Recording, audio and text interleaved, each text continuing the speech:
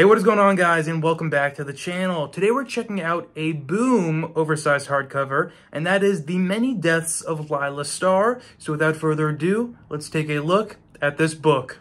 Alright, here is the cover of the book, which I believe is depicting a version of the Hindu god of death, but also what you're immediately going to notice probably is the striking colors. You're going to love the colors throughout this book. The pages really pop, and I hope my camera can do it justice, but you might just want to pop this one in the shopping cart already because you're going to want to see this for yourself, and the writing is wonderful. I'm just letting you know up front. Okay, and here's the back of the book, and just look at all the nice things people are saying about this. It's a masterpiece. It's visually stunning. And let me tell you, all those things seem true to me after reading it. Alright, let's actually jump into what this story is about. So the story opens up with us in this other plane of existence, and it is one where there are deities, but it's also kind of this corporate world. And Death is being called to the office of one of the gods, perhaps the god of gods. And you know, this is a little strange for Death because Death doesn't usually get called into the office like this. Death has been doing its thing for, you know, all of eternity, really. And the news that Death gets in the office is that they're actually being let go, they're being fired, Death is no longer needed, which sounds absurd outrightly, but the reason for that in this story is because at that time, somebody had been born on Earth who was going to discover immortality. So Death is let go and ultimately goes on this vengeance-driven mission to go down to Earth, which is an irreversible thing to my understanding of the story. So once she becomes human, she can never be like the god of death again, but she goes down to Earth, she takes the body of this person who recently died, Laila Starr, and her mission now is to find this person who is going to cure mortality and to kill them. And that person who's going to find out how to be immortal on Earth is actually this child in Mumbai named Darius. And I mean, he's a child when we first meet him. We see him through several points in his life as Death, Laila Starr, is hunting him down. But it's so interesting the way this is done. The book really interestingly showcases the anatomy of a life because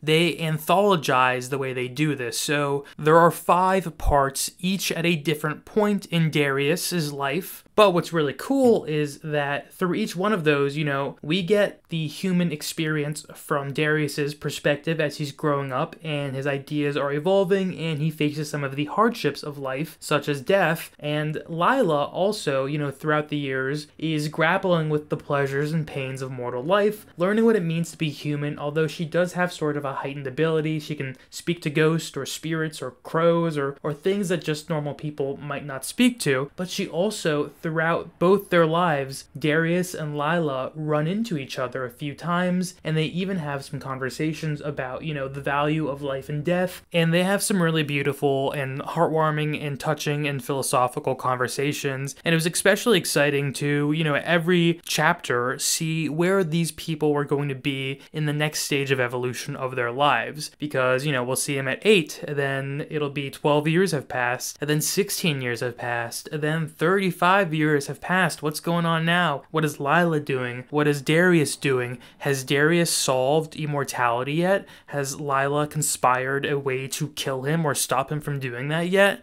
What is going to happen? And you would think a book like this, where you're rooting for both those characters in a sense, you would think that they wouldn't be able to pull off such a spectacular ending. Because I was reading through this and I was like, they're not going to be able to conclude this properly. They're not going to be able to do it in a satisfying manner. But they did, and it was so wonderful. It was very heartwarming too. I found myself getting very emotional over the ending of the story and then just taking a step back and thinking about the story in totality. I highly recommend this one, guys. It's a light, quick read, and you definitely won't regret it. It's also pretty interesting because, I mean, I don't know about you guys, but I think most of the stuff that I read coming through mainstream comics, from the big 2 and whatnot, they're usually very focused on, you know, Western civilization or European people or whatnot. But this story, for example, is told from a completely different and diverse perspective. So, for example, it sheds some light on things for me that I maybe knew about foundationally but never really explored further or just hadn't heard about in such a long time because they're not really the core issues that a lot of modern comic books tackle. Like, there was a lot in here about discrimination and social inequality in Indian society and things like the practice of untouchability, which, you know, is just an Indian version of racism, and they handle it really well, and they handle it in a way that really makes you think about the issue and how sad it is.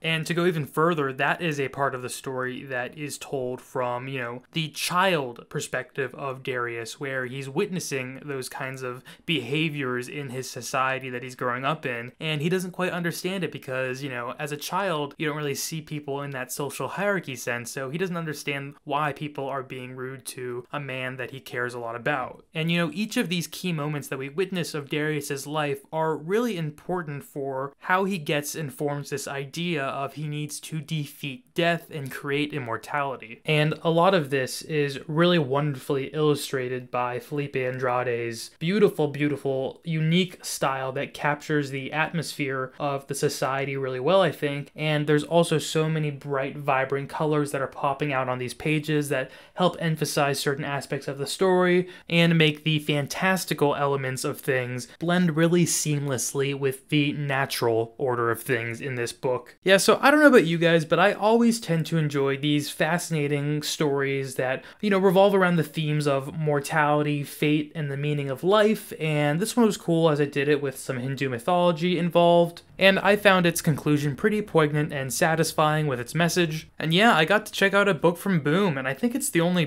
Boom book I have, but it's well put together. I would read another Boom hardcover. Alright, before I sign out, I do have to admit something embarrassing, that when I bought this book, I originally thought it was something else. I don't know why, but for some reason, I thought this was a story from Zoe Thorgood, and I had no clue what this was going to be about, so I was like, okay, yeah, The Many Deaths of Laila Starr by Zoe Thorgood. Awesome. And then I got it, and I was reading the foreword, which is about, like, the author visiting India and them sitting around and looking at the bustling atmosphere and whatnot. And I was like, okay, that's kind of, like, interesting and a little odd that Zoe Thorgood is writing about Hindu mythology. You know, she's a very European woman. And then I realized, I was like, wait, she had nothing to do with this book at all. And I think I was confusing it with another book of hers, which is like The Impending Blindness of, and then some other character's name. So I don't know, The Many Deaths of, The Impending Blindness of, insert character name. That threw me off somehow, but yeah, whatever. Look at all of these cool extras in the back. You've got these covers, you've got these illustrations, you've got interviews. Guys, what a cool book. Anyway, guys, with that, let me know if you plan on picking this up, let me know if you've read it before, and you have a great rest of your day. Don't forget to like, comment, and subscribe.